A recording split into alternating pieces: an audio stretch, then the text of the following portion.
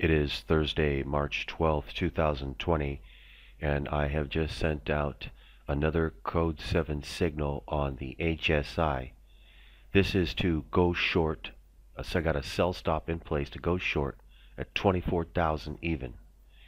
Stop, it's a big stop, but as soon as it goes ahead, just even 50 ticks, I'm going to place a break-even stop on it. Let it go. It'll either hit the break-even stop or it'll keep going. One of the two.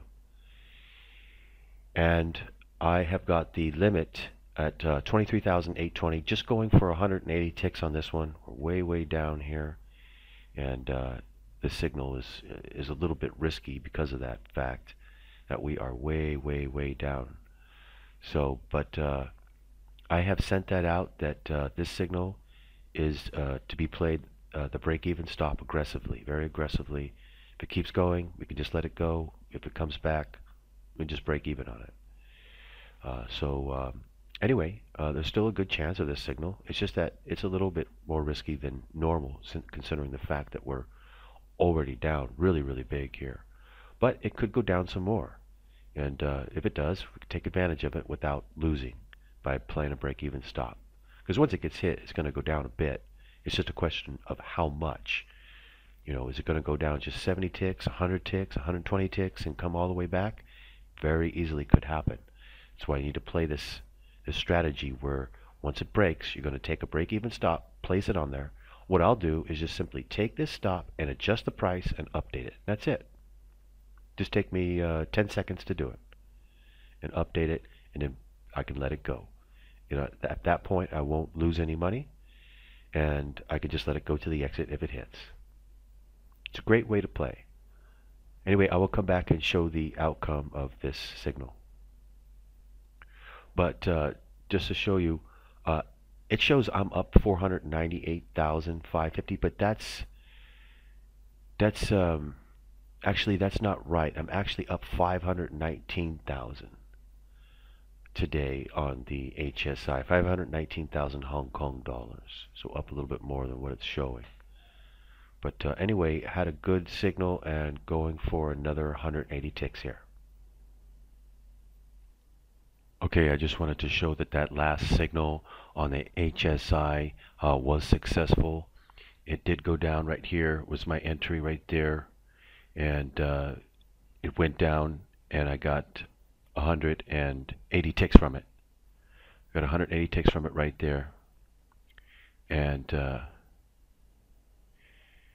so it was good, very easy signal, and I could have went for more, obviously, but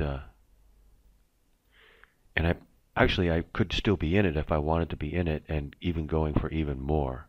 It could go down quite a bit, but you know, on these signals, they come every day, and if you can get 180 ticks a day, you're doing really super well. You know what I mean? You go over 2,000 ticks a month, and you're doing really super well. So, you know, okay, on the last one I went for 1,000.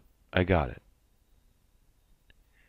And now I just added to it with more, 33,000 HSI, 250, and made like 4277, 4,277 US dollars off this one trade. So, you know, I'm not trying to get really super greedy here, but if you go for more, you're taking more of a risk. You know, on certain ones I like to do that. I warned about this particular signal because it's gone down a lot, and a bounce is probably coming, or let's just say there's a high risk for it, and you know, you don't want to play around with that too much, and we might get a long signal at some point. Might go back up a bit, and then I would be looking for a roll back over again, and to go down even more, even bigger, lower than the its current low.